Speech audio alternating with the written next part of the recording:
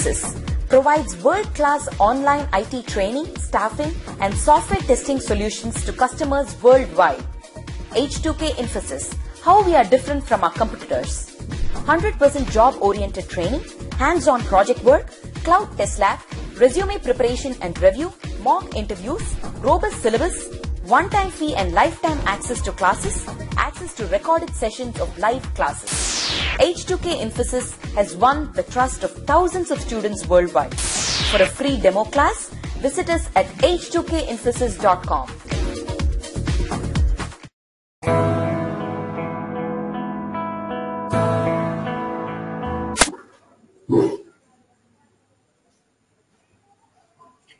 So yesterday we had discussed about the file storage and about the HDFS architecture on a very high level, right? And also we had discussed about what is name node, what is a data node, and also on a high level like what is a secondary name node and their functions. So is everyone fine with those points?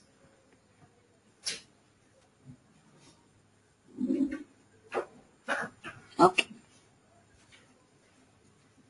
So let's have a very quick 1 or 2 questions today about yesterday's sessions, because the reason why I'm having a question here is everyone should be knowing what is a name node, what is a secondary name node, like 3 main demands of HDFS, because without knowing that it's very difficult to continue in the next sessions. Okay. Hadoop is a framework that allows for the distributed processing of. So that's the question. Can anyone answer it? Okay. Rahul has answered me like large amount of data. Okay. So anyone else who wants to take a shot?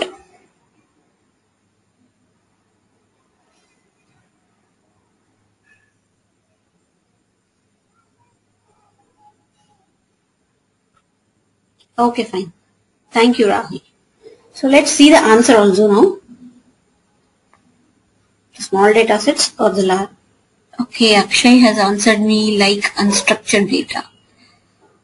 Okay, Akshay, it's not only particular for unstructured data. We can handle structured data, unstructured data, and semi-structured data. So all types of data can be handled in Hadoop. Okay.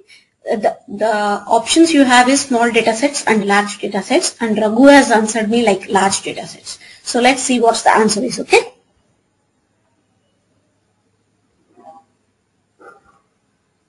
Large data sets.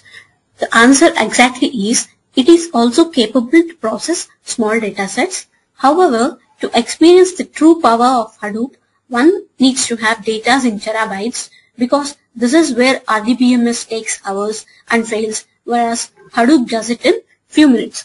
So it's not the matter of a large data set or small data set, but definitely Hadoop will have its beauty whenever if we give an input in large amounts of data. So that's what the answer is. So let me have one more last question. What are the demands that get started when HDFS is started?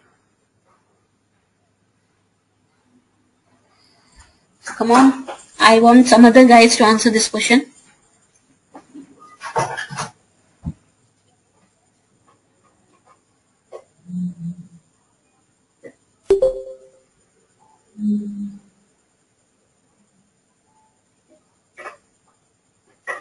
No one want to answer it? Come on, yaar.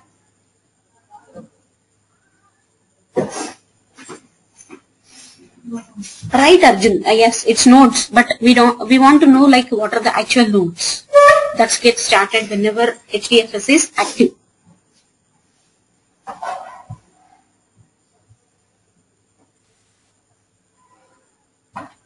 Okay. Akshay has answered me like maybe data node.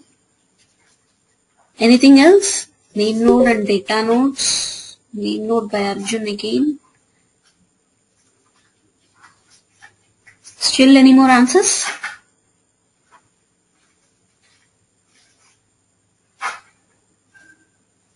Okay, so everyone is partially correct, but let's see the right answer. Okay,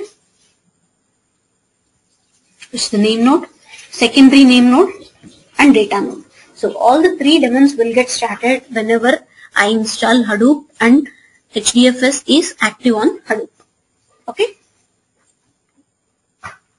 so that's what about yesterday's sessions and yesterday's topics, like how the block replacement will be there, how the blocks will be divided, and what is the typical architecture of the name node, master slave architecture for name node and data nodes, and what would be the default block size and all those things. Okay, let's start with today's session. So in this diagram we are seeing few more new terms, right? So let's come back to Hadoop architecture again.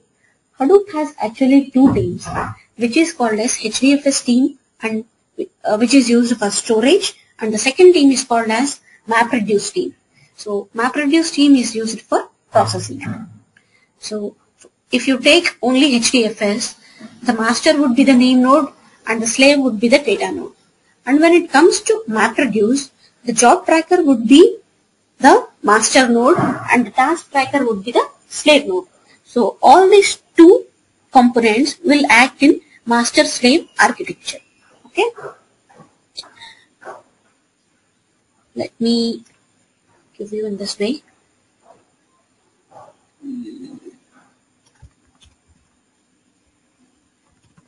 Masters in Hadoop architecture.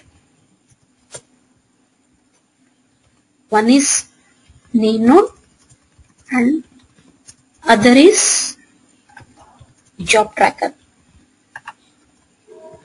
Slaves will be data node and task tracker. Okay, this is what on a high level. So the job tracker is associated with name node and the task tracker is associated with data node. In the sense, the data node and task tracker will sit on a single machine and the job tracker and name node will sit on another machine, on a single machine. And don't worry about the secondary name node, you can have it as a unique node itself.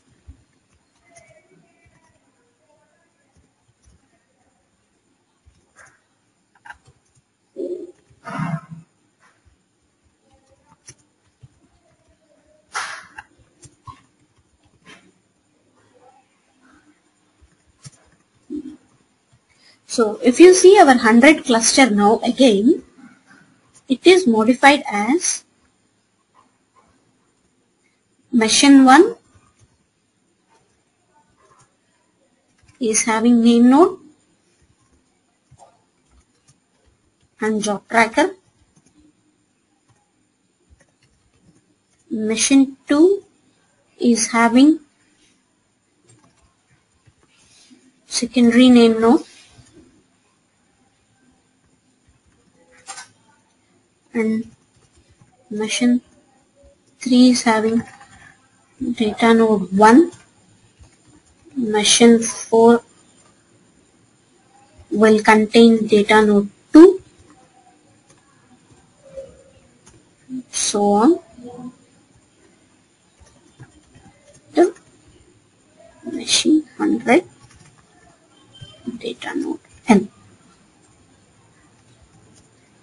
So is it fine, guys? You all understood about how would be the typical architecture? So the machine 1 will contain the name node and job tracker, and machine 2 will contain secondary name node, and machine 3 to machine 100 will have all the data nodes. So along with the data nodes, I will have task trackers corresponding to that data node.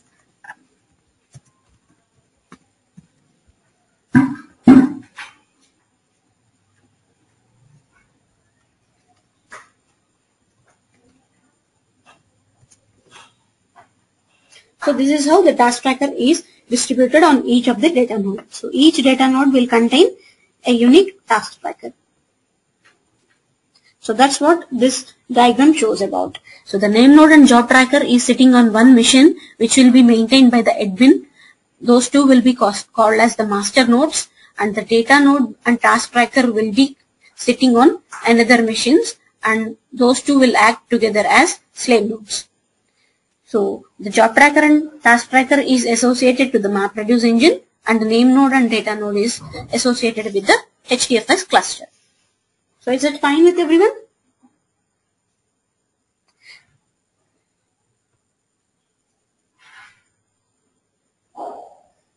Okay. Thank you, Arjun. So let's see on a high level what job tracker and task tracker does. So I'm not talking much about the job trackers and task trackers in HDFS sessions. We can discuss much more when we get into MapReduce topics. But on a high level, I want to introduce like what is their functionality. So whenever a client submits a job to the job tracker will take all the responsibility to process your request. So what job tracker does is, job tracker will coordinate with several task trackers to perform the actual task. So all the processing will actually task trackers only. Only the job tracker will maintain like, okay, which task tracker needs to perform which task. So it again acts like a name node only. So that's the reason it is called as master node. Okay, so it will decide which task tracker to perform which particular job. But the actual daemon which process the job is task tracker only. And if you see here, in each task tracker, I am having two words called as map and reduce. So the task tracker will perform two functions called as a map function and another is a reduce function. So don't worry about this map function and reduce function. I will discuss much more in detail when we enter into MapReduce sessions. But as of now, just remember like there will be two functions that will be running on each of the task tracker. The first function is map function and another function is reduce function.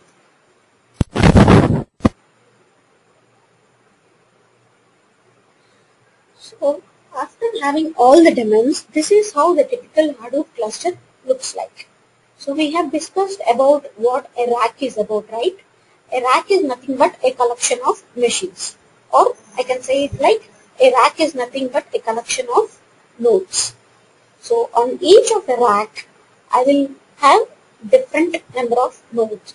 Suppose if you take the rack 1 here, I am having a main node in my rack 1, and along with that I have several data nodes. So as each data node is associated with a task tracker, on each of the data node I am giving as data node plus task tracker. So if you see my rack 1 here, I am totally having 5 machines. The first machine is name node and the remaining 4 machines are data nodes plus task tracker. And the same is the case with rack 2 as well. But rack 2 is containing job tracker in it. So it's okay that I can maintain name node and job tracker on the same on the same rack, or it is fine that I will maintain independently in different racks. It's up to the admin like how he is going to set this particular cluster. That's it. So, and also if you take the rack 3, you are seeing a secondary name node here and several data nodes plus task trackers. And in rack 4, if you observe, we are having a client sitting on rack 4. But when you take the real world clusters, most of the cases client will be outside the cluster. And again, it's up to the admin, like he will decide whether he wants to keep the client in the cluster itself or out of the cluster. But in general, the client will be out of the cluster only. So if you see here, each rack needs to communicate with another rack. So that will happen with switches only. So the rack 1 will talk to rack 2 using the switch.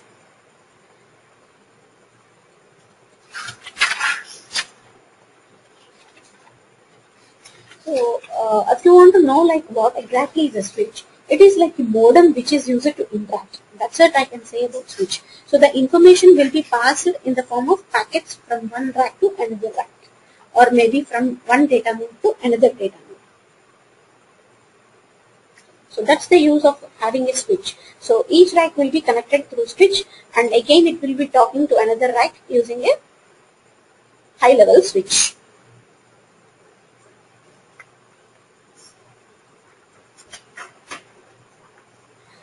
So now let's talk about the typical workflow of our Hadoop cluster. So till now we had seen like what are the daemons that were available and what will be active and what is the functionality of each of the daemon on a very high level. So we will see the typical workflow. So the most of the basic operations as we discussed would be the read and write operations. And if you take the HDFS cluster operations, it will be termed as WOM, which is write once and read many. Yesterday we had discussed about the operation on HDFS cluster, right? It will be write once and read many, called as WOM in general.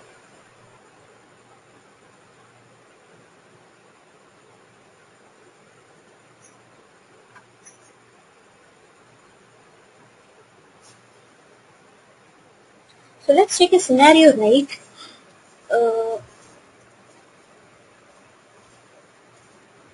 I am the project manager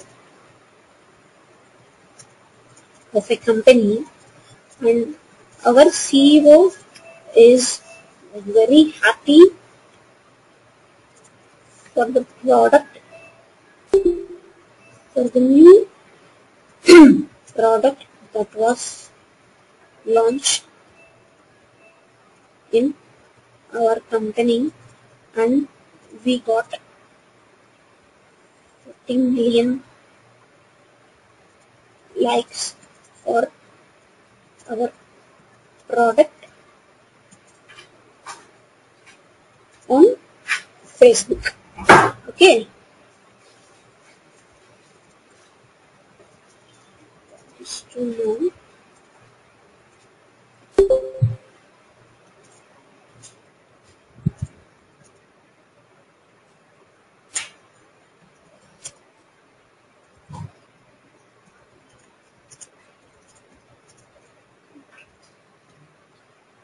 So this is the requirement, okay. I am the project manager of a company, and our CEO is very happy for the new product that was launched in our company. And we got 40 million likes for our product on Facebook. So our manager wants to know like how many likes were there from each of the country. So that's what the question our manager is given to our developers. So let's see how we have to start with it. So that's what the typical workflow talks about. So first thing is we have to take that file, right? The facebook.txt file will be our input.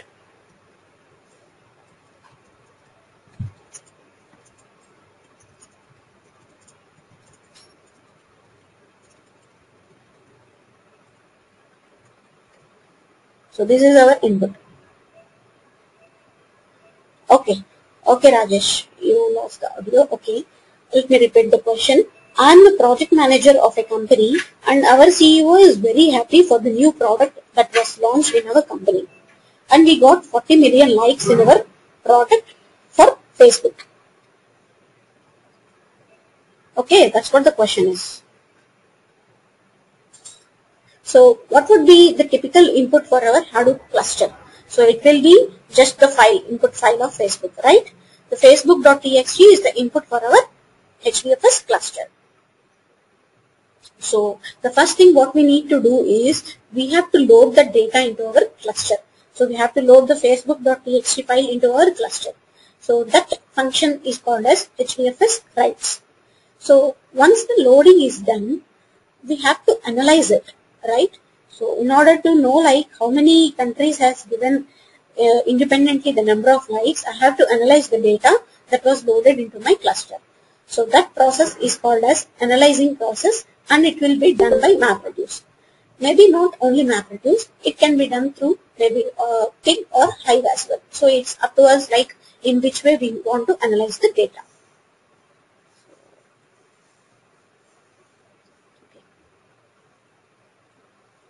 So after the analysis is done, the output of our data needs to be stored somewhere in the cluster, right? So the output needs to be written somewhere in order to give it to client. So I have to have another function called as HDFS write once again on my cluster. So it will store the results in the cluster. So the last one would be read the results from the cluster, which is called as HDFS reads. So everything, processing, storage, everything is done. So the final output needs to be given to the client. Like, okay, this country is having this many number of likes. So that is called as HDFS reads. So this would be the typical scenario of loading the data into HDFS, processing it, and throwing the output again to the client. So let's start with each of the functions.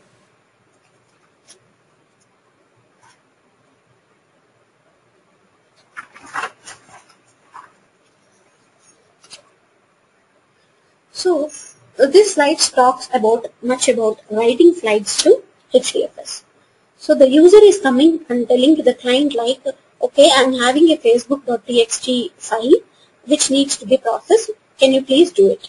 So the client says, okay, I'm fine.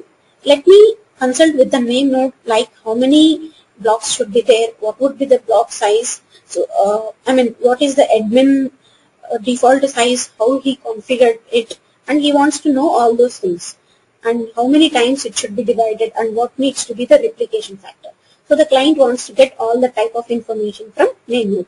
So client goes and talks with name node. Now name node will say, okay, fine, I got your requirement. Write your blocks into data nodes 5 and 6 and divide your blocks as 3 number of blocks with 64 KB of default size and have the replication factor as 3. That's what the name node will say. So client is happy for the information that he is getting from the name node, and he will divide. Maybe for example, you take the input file as file.txt. So the client will divide the file.txt into 3 blocks: block A, block B, and block C. Now again, the client will go to name node and say like, okay, I have divided all the blocks. Where should I write these blocks, and how should I write these blocks again? So name node will say like, okay, write the block A to data node 1 and write the block 5 to data node, write the block B to data node 5 and write the block C to data node 6. They will say that. Okay. So then the client will actually write the data into data nodes. So he will write the first block A into data node 1, and he will see like, okay, whether it's being written properly or not. So again he will write this block A to different data nodes, because the name node has told him to write those blocks for 3 times, because he has given the replication factor as 3. So for now, just don't mind about how we are going to write the blocks or how we are going to distribute the blocks in different data nodes. There is a particular policy for that. We will discuss about that. But for now, just think like I am placing those nodes randomly. So the client will have the block A on data node 1 and maybe again on data node 7 and data node 9 block A. So once the block A is written, again he will start writing the block B. So he will write the block B on data node 5 and few other data nodes. So once the write functionality is done, the output would be like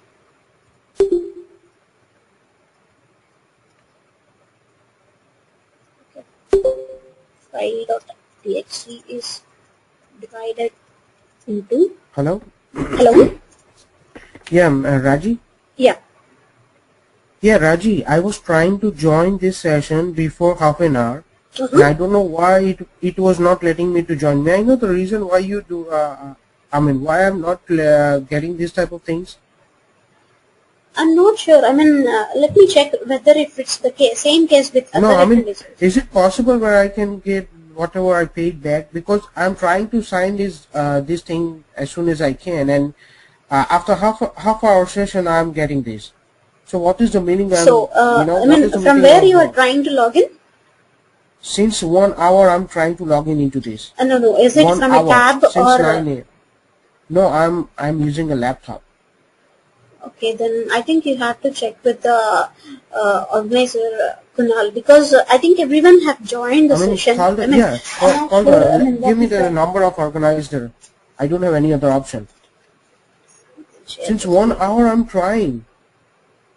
Okay, no problem. We will share this video along with the recording, okay?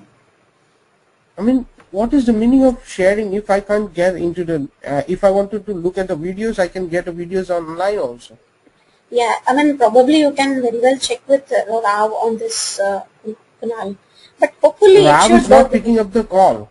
Rav is not, I'm so much angry right now, Rav is not picking up the call. Mr. Rav, I don't know where is he. He's not picking up the call right now. I'm getting frustrated on this time now.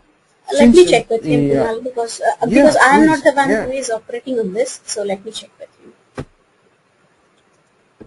And this is ridiculous.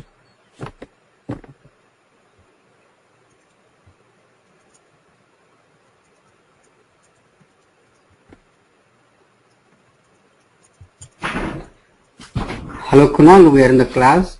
Everyone is joined the class. We don't have any problem. So call tomorrow morning and we will discuss with you, okay? Yeah, you have to call 770 number.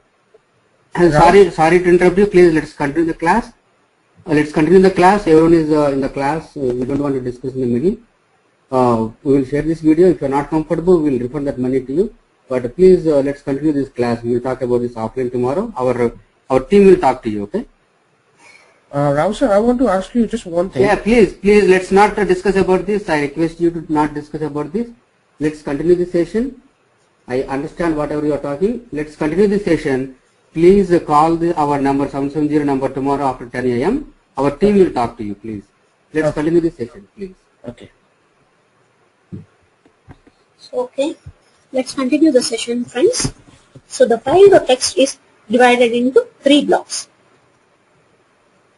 Okay. Block B and blocks.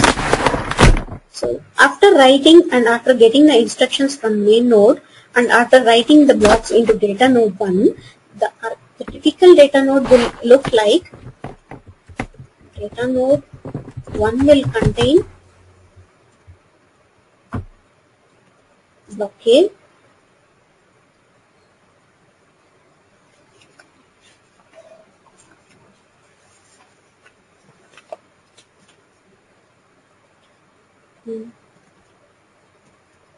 data node 5 is containing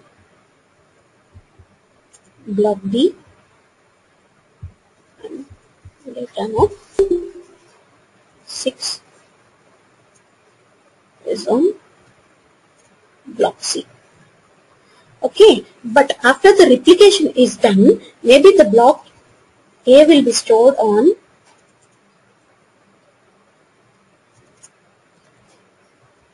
data node 6, data node 9. And the same case will happen with remaining blocks as well. Data node 5,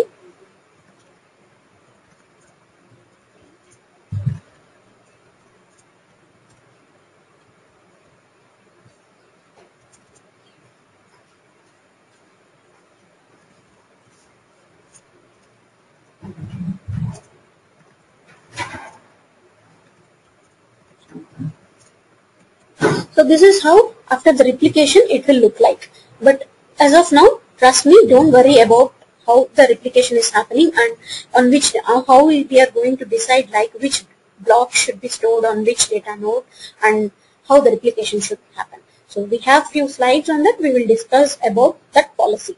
Okay, but still as of now, just imagine like the block A has been replicated on 3 data nodes, 1, 6 and 9, block B on 5, 8 and 11 and block C on 6, 12 and 23. So it's fine with all you guys about writing files to HDFS. Writing files is a bit complicated thing and it's also a very important thing. So that's what even the slides talks about.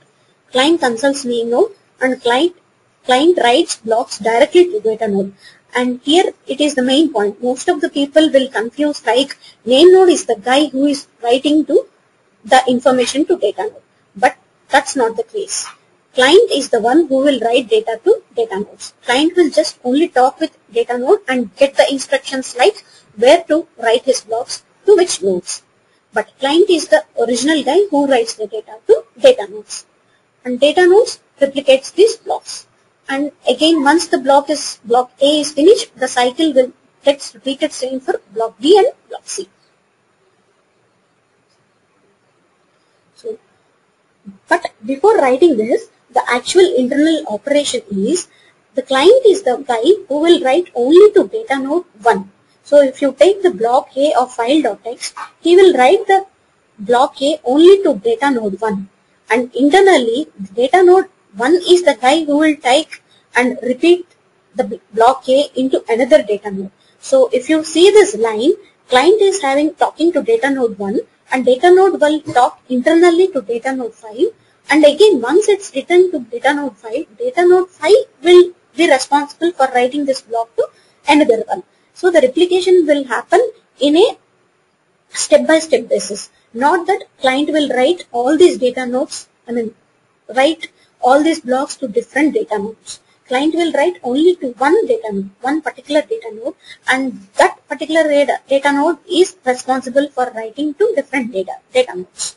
So that's how it happens. So once it has been replicated thrice, so the data node 6 will give an acknowledgement back to client saying that, okay, data node, block A has been written to 3 data nodes and it was written successfully. So an acknowledgement will be passed to client. Then only he will start writing the block B. Or else, until and unless he doesn't get an acknowledgement, he will not start writing the block B to different data nodes. So this is what internally happens. So it's like a pipeline, right? So it's fine with everyone, guys? Any questions on this? I just want to hold on for a second. Okay, Krishna has a question. Is replication happens parallel or sequential to other nodes? It will be sequential. If you see this slide, it's like a pipeline, right? So once a block is written to data node, that data node will serve to write it to another data node. So it will be sequential, Krishna. Was it okay?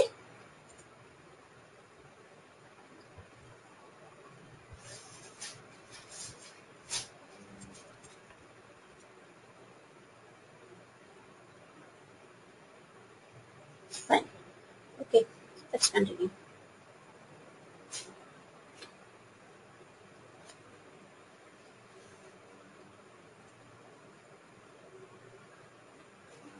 So we have one more question. Let's see.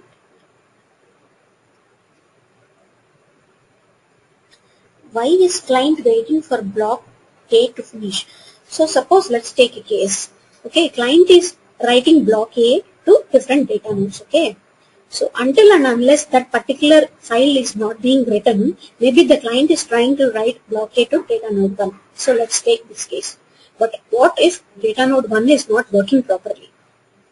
So until and unless this block A is not written properly and replicated thrice, what is the meaning that he goes to next part of the file? Because that particular block of file is not written properly. So there may be any case that causing the failure, right? So he has to wait that until and unless he see the actual problem and get a proper acknowledgement stating that block A has been written properly, he will not go and proceed for block B.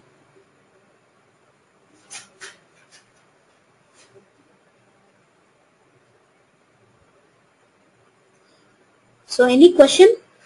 I'm seeing a couple of questions here. It's like clubbing everything.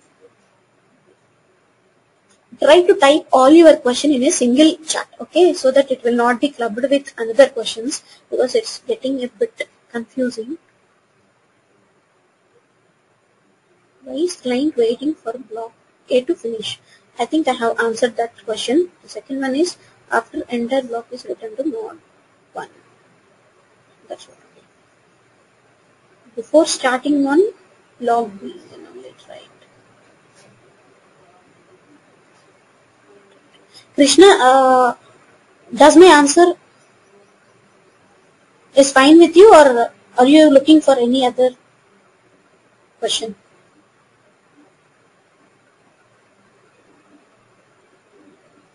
Raghu and Krishna, just let me know if you have any questions, okay? We will continue with the class. Sorry, Rahul and Krishna.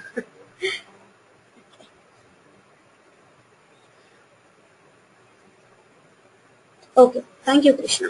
Okay. So this is how the acknowledgement happens, okay? In a pipeline, right, if you see here,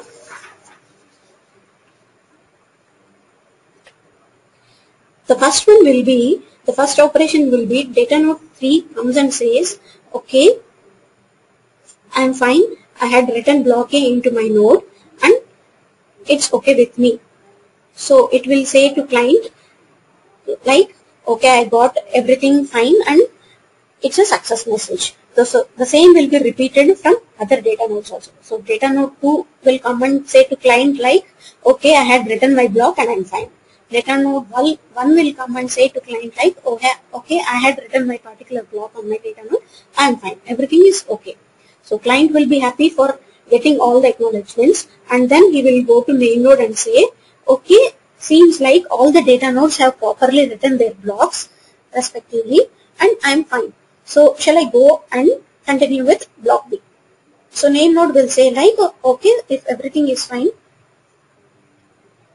Yes, the arrows are going to name node as well as to client. So the acknowledgement will be sent to both of them, to the client as well as name node. So these data nodes will say to client like, okay, it is successful, and along with that, these data nodes will tell to name node like, okay, it's successful, I had written those blocks.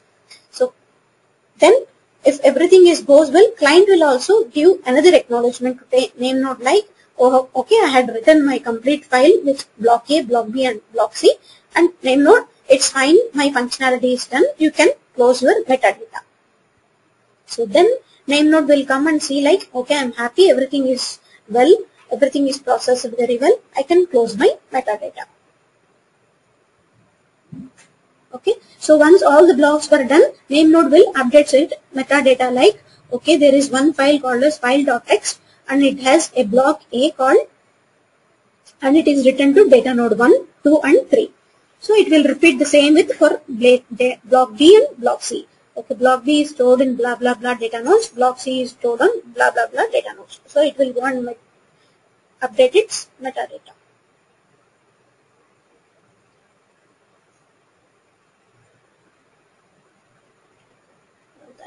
Okay, so fine, Rahul.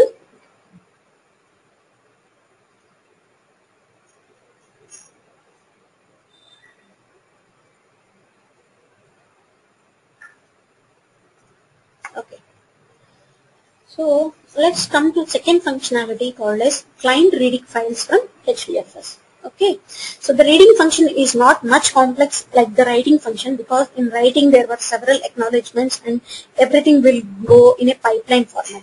But the reading functionality is a bit easier. Okay, let's see. So the client is getting a requirement from the end user like, tell me the block locations of results.txt file. So the end user has given one question to client. So client has to process it. So what client will do is, my end user has instructed me to read result.txt to name node. So he will ask that question to name node. Can you please return the blocks of that particular results.txt file? He will ask the same question to name node. So as name node is having its metadata like which block has been stored in which data node and all that type of information, name node will check the results.txt file. It will go.